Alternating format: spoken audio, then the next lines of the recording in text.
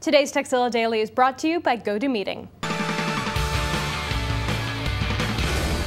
Welcome to Tekzilla Daily, I'm Veronica Belmont. When you right-click on a file in Windows Explorer, it gives you a list of shortcuts to perform certain actions on that file.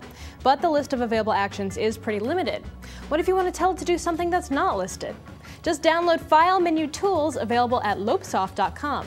Once you're in the program, you'll see a list of actions, all with a check mark next to them by default. Uncheck the ones you don't want to use and hit the green check button in the upper left-hand side of the toolbar. Now whenever you right-click on a file, you'll see all those new options under the File Menu Tools. You can rearrange your items, add separators, submenus, and if you don't see an action you want, just click Add Command and create a new one yourself. It takes a bit of know-how to create new actions correctly, but the help files can walk you through it.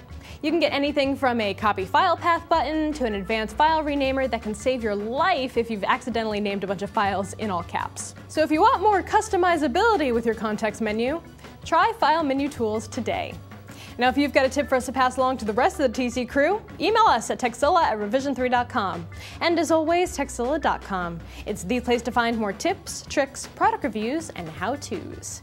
Face-to-face business meetings with clients and colleagues is always going to be important. But business travel is a hassle and is often a complete waste of money. You can do more and travel less with GoToMeeting.